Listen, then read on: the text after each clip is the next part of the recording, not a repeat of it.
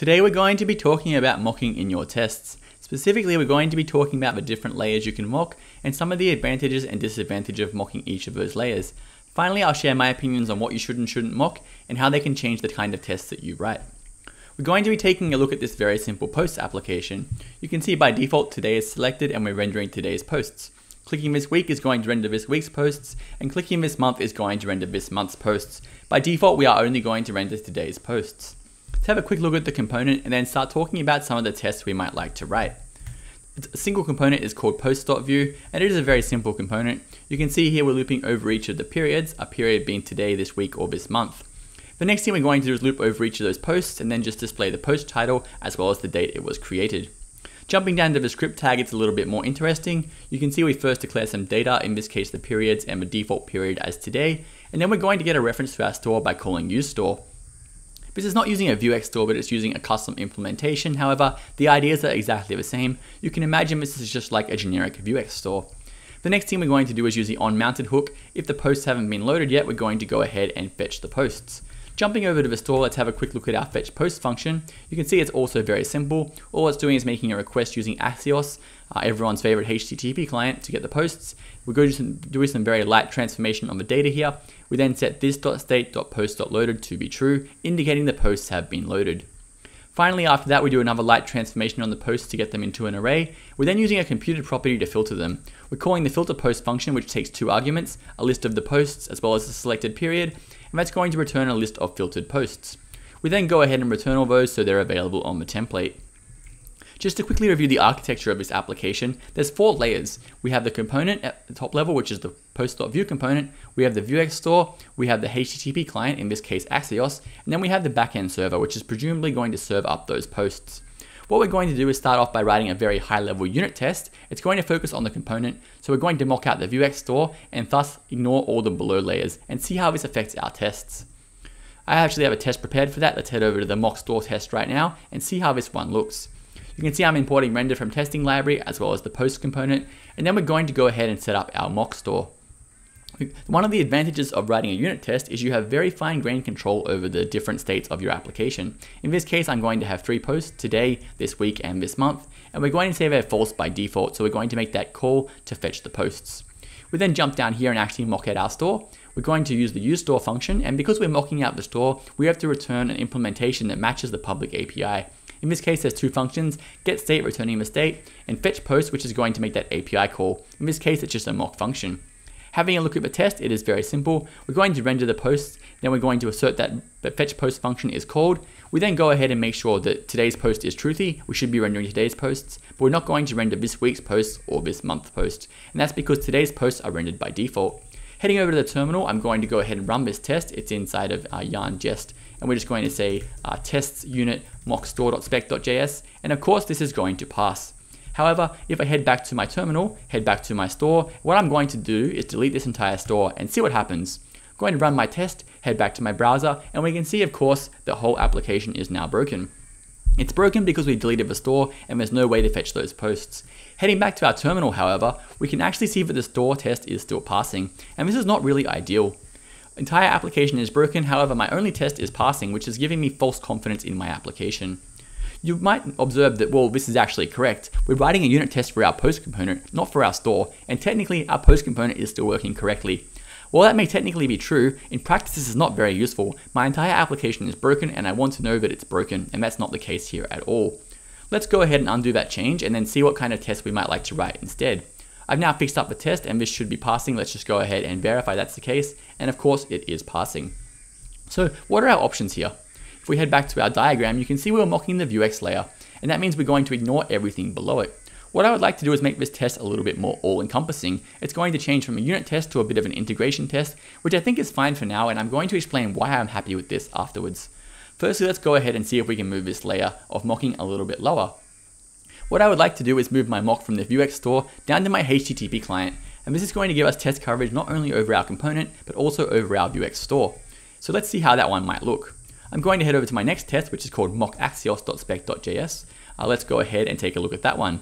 It's very similar. We are still using jest.mock, but in this case, we're going to mock our HTTP client instead of our store. In this case, we're just going to say that when we make this API call, we should return these 3 posts, exactly the same as we were doing previously.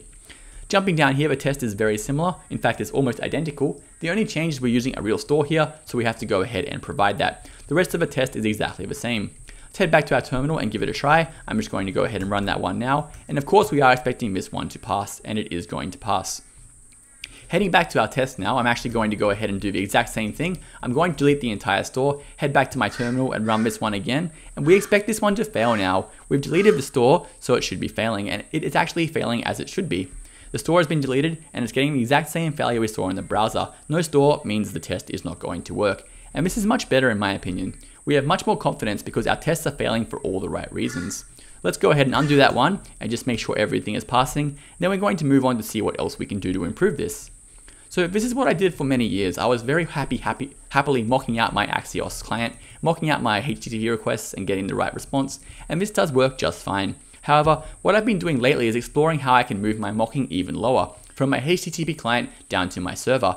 And this is actually a great library to do this, which has become popular in recent months, or maybe in the last 18 months or so. That one is called Mock Service Worker. What this is going to do is allow you to move that mocking layer down one lower. We're going to actually mock out the requests, so we can use any HTTP client we like. As long as we mock out the correct requests, we should get the same behavior. So let's go ahead and see how that looks in our tests. I actually have another spec prepared for that one too. It is called mockserviceworker.spec.js. Let's jump in there and have a look at it. You can see immediately it's a little bit different. What we're not doing anymore is doing something like jest.mock. We're moving the mocking out of our test runner into our actual library. In this case, what I'm doing is importing the setup server function from mockserviceworker/node. These tests are running in a Node.js environment, so I need to use their Node.js integration. I'm also importing something called handlers. Let's go and have a look at handlers right now. All handlers is doing is basically setting up all my endpoints and saying what I want to return. In this case, I'm saying if we make a request to the post endpoint, we should return today, this week, and this month. Kind of the same thing we were doing earlier with our Axios test. Other than that, all we need to do is set up our server by saying setup server, passing in those handlers. Before the test runs, we say listen. After the test runs, we say close. And in between, we're going to reset each of those endpoints. Jumping down to the test, it's actually identical to the other spec. And so it should be, we're writing exactly the same test for exactly the same behavior. One of the really nice things is here, we're actually able to assert that our HTTP requests are the correct ones, as opposed to mocking out our client. For example, let's say we decided to drop our Internet Explorer support. If we are able to drop our Internet Explorer support, we're able to make use of a modern feature called window.fetch. This is a HTTP client built into all of our browsers. So let's go ahead and see how we might refactor our store to do that. What I'm going to do is comment out my Axios integration down here, and instead what I'm going to do is use fetch instead. These two lines are doing exactly the same thing, we're just using an alternative HTTP client. If I save this one off, head back to my browser, I can actually see everything is still working exactly the same, and so it should be. All I've done is change an implementation detail, I haven't actually changed the behavior of my app. If we head back to our terminal now and go ahead and run our mock Axios spec, this one is actually now going to fail. The reason, of course, this is failing is because we're mocking out Axios, which doesn't even exist anymore, so we're now making a real request with fetch to a real endpoint, which also doesn't exist, so it's just going to go ahead and fail. One of the nice things about Mock Service Worker is it doesn't care about what HTTP client you're using. All it's going to do is mock out those actual requests. So this is going to pass just fine with fetch. If we head back to our store and undo that refactor to use Axios instead, head back to our terminal and run the test again, everything is still going to work just fine because we don't really care about the HTTP client as such, we just care that the endpoints are returning the correct result. Another really cool thing about Mock Service Worker is it works in both the browser and in the server. So let's go ahead and have a quick look at that. If I head back to my server here, this is actually not using a real server at all. It's using Mock Service Worker in the browser. You can see here it says mocking is enabled. If I head to my network tab, head to my post request, you can see here it's powered by Mock Service Worker. So I'm actually able to use those exact same mock endpoints in both my browser environment and my Node.js test environment, which is a pretty neat feature. If we head back to our application and head to main.js, you can see all I'm doing is importing setup worker from Mock Service Worker. Then I'm starting my server before I mount my app. And we're going to get access to all of those same mock endpoints, the exact same ones I'm using in my test. So we can actually use the same data for both our testing environment as well as our local development environment, which is a pretty nice feature. Moving back to the different kinds of tests we're writing, you might observe as we move down the stack in mocking, we're actually changing from a unit test to be an integration test. And some people are not happy about this. What they would really rather do is write 4 unit tests, 1 for each of these layers. I'm not really happy with that. It means you're writing a lot more code for basically exactly the same thing. What I'm not saying, however, is don't write unit tests. I think you should write unit tests. I just think you should write the best or the correct unit tests. Let's have a look at what we might like to unit test here. So looking at this component, I think this is inherently an integration test. The reason I think this is an integration test is because it's bringing in so many different parts of our application and uniting them together. You can see here we're using our store here, we're implicitly using our fetch request down here, and finally we're going to be using our business logic down here as well when we call the filter post function. This is something that has nothing to do with our UI framework, it's more about our business logic, which is going to filter the correct posts based on their date. So what I think you should be doing is writing unit tests for these kind of isolated modular functions. These are going to be pure JavaScript, they're going to be pure functions, so there's no global variables. They are even easier to unit test than your component. If we jump over to the filter post function right now, you can see it is very simple. It just takes a plain old array of JavaScript objects and a simple JavaScript value, and this is even easier to unit test than your post component. Another good candidate for a unit test might be this transformation down here inside of fetch posts. This is very simple at the moment, so I'm fairly confident it's not going to fail. However, if this was to grow in complexity, I would probably want to extract this out into a function and write a unit test. There is a kind of line of thought about unit testing your components, and this is not something I've found to be very sustainable over the long term. What you will see people doing is something like a shallow mount, passing in their component, and then calling filter post and saying, I'm writing a unit test for my component. And this is just wrong. You're not writing a unit test for your component, you're writing a unit test for your filter post function, which just happens to be inside of your component. If you really want to unit test this, why not just extract it out into a function and unit test it as a unit, as opposed to kind of proxying it through your function using shallow mount. It's going to be even easier and faster to test like this, and by using shallow mount here, it's not really doing anything useful for you anyway. You still need to eventually write that integration test to make sure everything is working together. So why not save yourself the time and effort, just write your unit test around your business logic, and then use an integration test like I've shown you here, using mock service worker for your components. You're going to have less of these tests, but I think you're going to have the same level of confidence and granularity in your failures, or at least this has been my experience.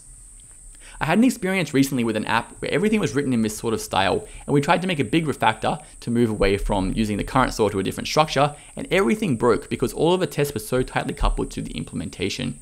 If there had been more higher level integration tests for the components, this wouldn't have been the case, and because the tests broke and there were false positives, it actually gave me very little confidence in the application. Tests should be doing the opposite. They should only be testing behaviors and give you great confidence when you do come to refactor. And that's one of the reasons I prefer not to use shallow mounts. Anyway, I think this is a good place to leave it. The main point I wanted to drive home is you can think about the different layers of your application you're mocking, how they change your tests, and what kind of coverage and value you're going to get from those different layers. I would really encourage you to check out Mock Service Worker.